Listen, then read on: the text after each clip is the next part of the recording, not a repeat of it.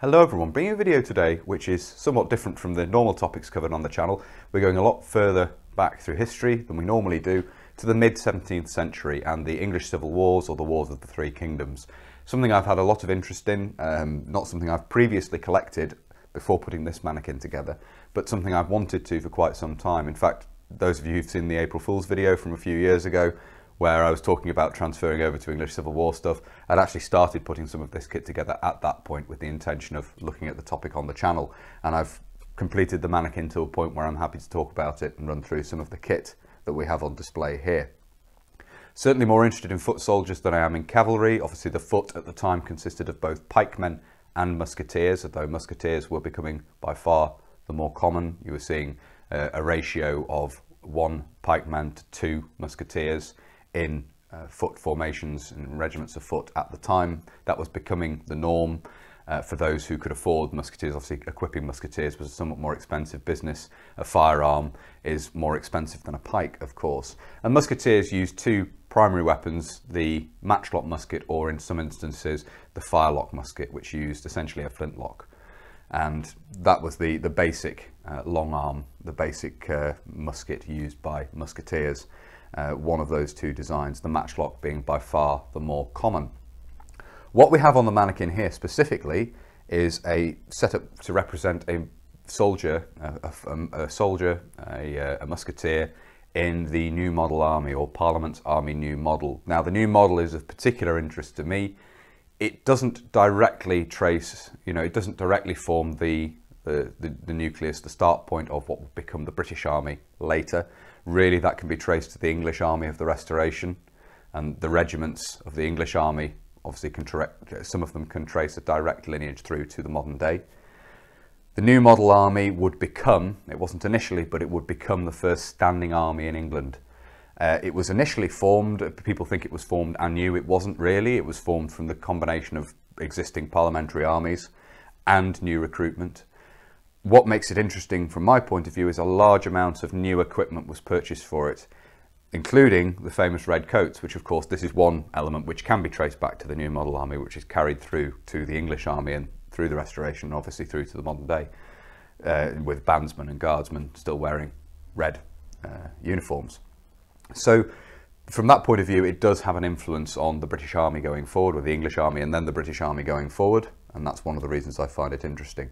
Other units, other regiments had been equipped by their colonels with matching coats prior to this, so the idea of sort of a uniform wouldn't necessarily have been called that at the time, but the idea of a uniform for a regiment was not necessarily a new thing.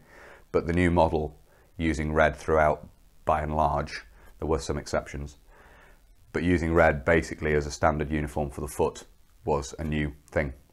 So we're going to talk about what we have on the mannequin here. Starting at the top, we have a felt hat. Now headgear is something that's somewhat debated. It's likely that some men would have worn other headgear, potentially weren't actually issued headgear.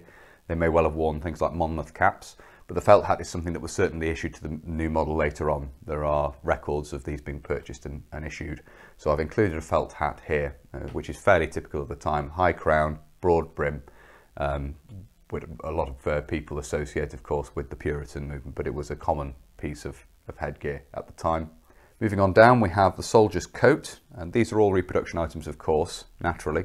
I will at the end of the video run through those bits which I can still remember where I picked them up from, and let you know who reproduces these should you be interested in picking them up yourselves. The soldier's coat is obviously made in a red wool cloth and then has blue facings on the cuffs, showing that this would be a member of Fairfax's regiment, that particular regiment using what were referred to at the time as blue facings. And this is another thing that was introduced in the new model, was regimental facings, so everyone wearing red but the regiment being denoted by the coloured facings of the cuffs. Now the contract books still exist, and they give quite a good overview of the kit and the uniform and clothing that was issued. It does also mention in the contract book that the coat used what are referred to as tape strings, which were also in the regimental colour.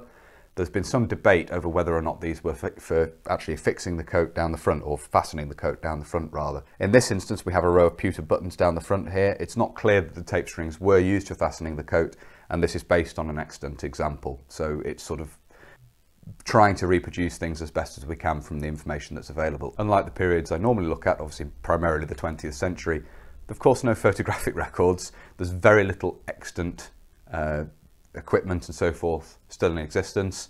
Certainly muskets and armour and so forth have survived a lot better. There's quite a bit of that around. Buff coats as used by the cavalry, and in some other instances as well, they've survived. But in terms of basic soldiers' clothing, there really isn't very much around. So quite a lot of this is inference, but nevertheless trying to go for as accurate a recreation here as possible. So we have the soldier's coat there, not fastening with strings down the front, but fastening with buttons there. It's a typical example of how clothing would have been made at the time.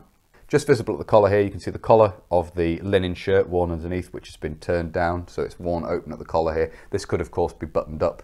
There is a buttonhole and a button here on the soldier's coat. In colder weather, it could be buttoned around to give it a little bit of extra warmth. So linen shirt, wool soldier's coat over the top of that. Talking about the equipment, we have several leather belts crossing the chest here.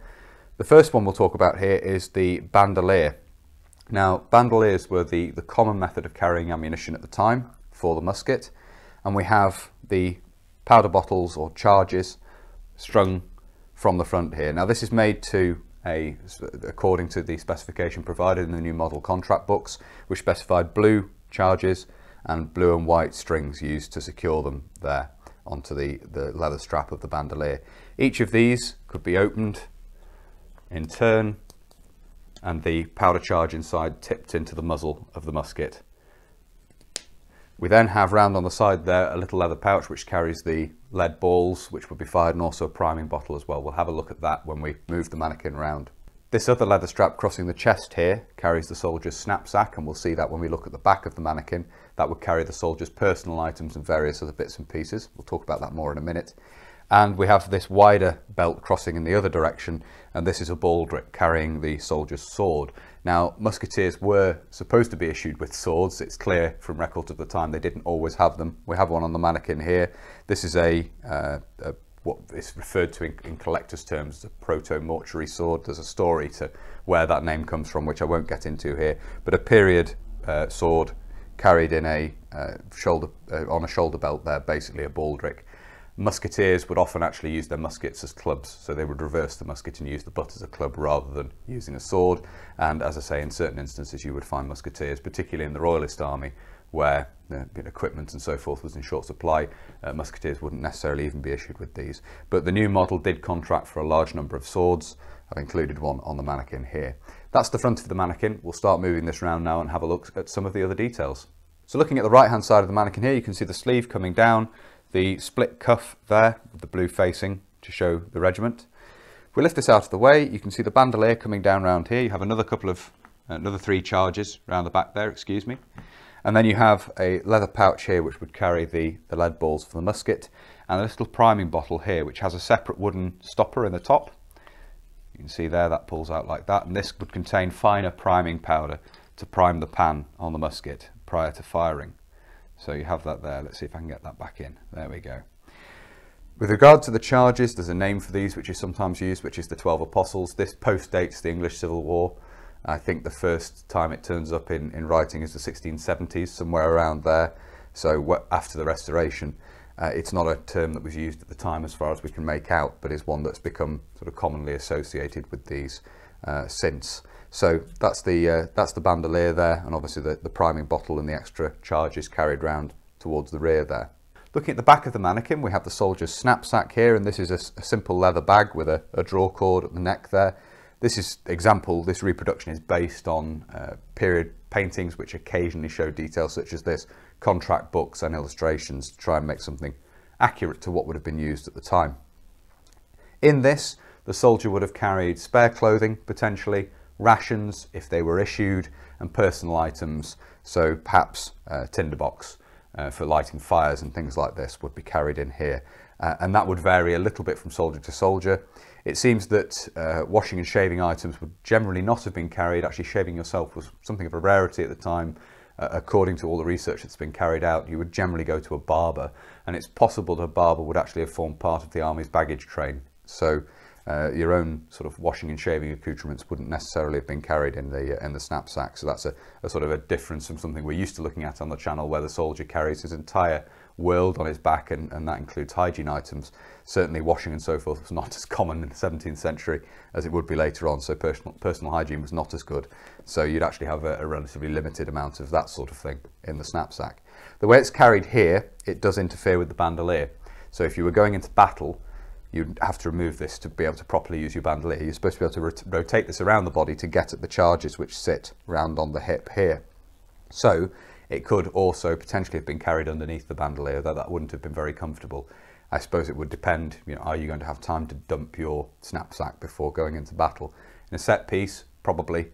If you were skirmishing, probably not. And that's something that's interesting with musketeers, just to mention very briefly, is they didn't just fight in mass formations on the battlefield. In the English Civil Wars, there was a lot of skirmishing in the hedgerows and so forth. So some individual initiative and so forth being used there, and English soldiers were noted as being particularly good at this kind of engagement. So that's the snapsack on the back there. You can see the belts crossing over there for the carriage of the sword and for the bandolier, and obviously the back of the felt hat there. Looking at the left-hand side of the mannequin here, if I lift the arm out of the way, you can see the baldric coming down here to support the sword. This is a period design of broadsword. It's possible that the musketeers would have been issued a smaller, lighter sword, referred to as a tuck, which is believed to be something closer to a rapier.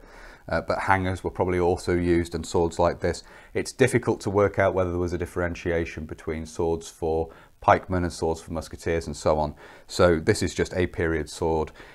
It's not the best reproduction in the world. It's something I might look at replacing at some point in the future, but it serves a purpose on the mannequin for the moment. The baldric itself is a reproduction based on those found in the Littlecote House collection, and this is an incredible collection of buff coats, which are a large heavy leather coat which was worn under armour and as armour itself, a large collection of armour, back and breastplates and helmets, and muskets as well, but also buff leather baldricks, sword carriages. So this is based on one of those, and therefore is quite an accurate reproduction for the kind of thing you would have seen at the time for carrying swords, and is certainly typical of 17th century with these two leather loops for carrying the scabbard of the sword there. The scabbard itself is made of wood covered in leather, rather than the all leather scabbards that would become common later on, made of a much thicker gauge of leather. So it is a wooden scabbard with a thin covering of leather, and that's carried obviously on the baldric round on the hip as we have it here. There's one other thing I'll mention here. If I just tip the hat over here and raise this out of the way, you can see, if I raise this up here, you'll be able to see there is actually a wider leather section to the strap on the bandolier on the shoulder there. This is copied from some excellent examples of new model army bandoliers, which were in the Tower collection. They're now in the Royal Armouries collection, and that spreads the load a little bit on the shoulder. So when the bandolier is being carried, obviously it can be rotated around to get at the extra charges. When it's being carried most of the time, that just spreads the weight of the powder and the lead balls where it's being carried on the shoulder. It just gives a slightly wider bearing surface over the shoulder there. So I hope you found it interesting looking at this. I'll just run over where the various items came from. The hat came from the Thimbleby Millinery. Very pleased with that. It's a very nice example and well blocked and well manufactured. The soldier's coat and shirt came from the 1642 tailor, who make a wide variety of 17th century clothing, and the basic soldier's coat is part of their range. Very good value for money for what you get. It's a very accurate reproduction of a typical soldier's coat of the time, as far as can be worked out from sort of historical records and what we have. Similar with the shirt, very nicely made. The bandolier itself came from a company called Going Bang. Unfortunately, I believe he's now out of business as regards making bandoliers. He's decided to cease production, which is a real shame, but that's where that came from. The snapsack, which we saw on the back on this strap, carried on this strap here, and the baldric itself as well, came from Carl Robinson leather. The baldric is made basically according to examples found in the Littlecote House collection, and the snapsack being manufactured based on what can be gleaned from period paintings and illustrations and descriptions in contract books and so forth. So again, accurate reproductions given the amount of information that's available. For the sword, unfortunately I can't remember the manufacturer of this or where I purchased it from now, but it is a sort of, if you Google online, you'll find, if you look for 17th century broadsword or something like that, you'll find similar. There are other manufacturers of similar swords online. I can recommend looking around, having a good search. 17th century swords, you'll find some different manufacturers online if you're looking to purchase one. So that's where the various items came from. As I say, I do hope you found this interesting. If you have and you'd like to see more from the channel, please do consider subscribing if you haven't already. And whether you're newly subscribing or you've previously subscribed, please do make sure you hit the little bell, the notification button down below. That will of course alert you when I upload future videos. If you really like my uploads and you would like to support the channel, you can. Both Patreon and PayPal are linked down below. And as ever, a huge thank you to everybody who supports the channel using those two methods. It's greatly appreciated, as I always say. Thank you all very much indeed. If you'd like to follow the channel on social media, you can. Facebook, Instagram and Twitter are all linked down below. And if you'd like to get in touch but you don't really use social media, there is of course an email address down there as well. That's everything for this video. So until next time, bye for now.